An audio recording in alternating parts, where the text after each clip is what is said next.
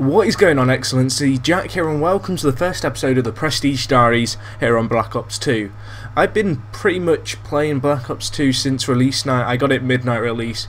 On Modern Warfare 3, I was able to play the game through very quickly.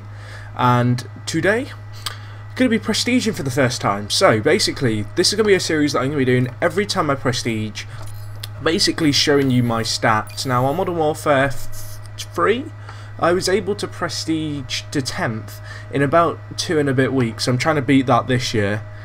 So this is my kind of profile so far, combat record wise. So 14-hour prestige is pretty decent. Well, in fact, 13 hours and 14 minutes. That's a pretty quick prestige. I've heard that it's meant to take you about 18 or 17. Now obviously there's the Nuketown 2025 playlist. I've played that a bit, but I wouldn't say I've played that enough to knock that 13 hours down to what it is.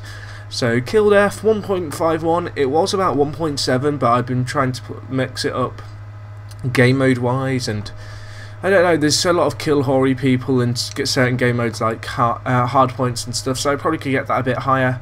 The win loss is 2.19.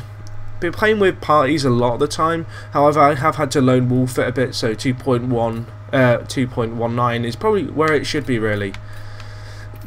As for my creator classes, I suppose I can show you those just so you can see what I've been using. Now, the AN25 is the first gun I've been using. You unlock this at level 55. I've just got this. It's a pretty decent gun. It's a bit reminds me of the AK-47 from previous Call of Duties. We've got the Vector, which I've been using with flat jacket and awareness. Long barrel really works well on the Vector, increases its range massively. Anyone who's used SMGs will know that on Black Ops 2 the range on SMGs is a bit below par, so long barrel really helps to, I guess, enhance this. And as you can see, I've already got my Vector gold. I got it gold. It's pretty much been my main weapon this prestige. I've already prestiged the weapon twice.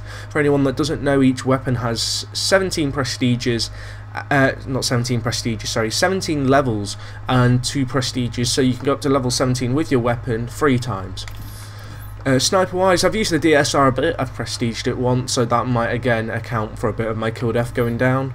Another Vector class here. This is mostly for S&D, you know, lightweight, dead silence awareness. Dead silence and awareness are pretty much dead silence and sitrep pro from Modern Warfare 3 for those of you who don't know.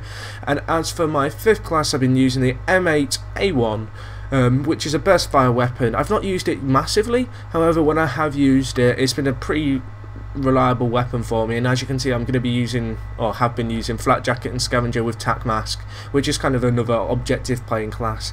On this game, scavenger is really good because it replenishes grenades, and if you're using a wildcard like on this Vector class that you can see I have with danger close, the greed perk, you get 2 semtexes, and scavenger will replace both of these as you run around.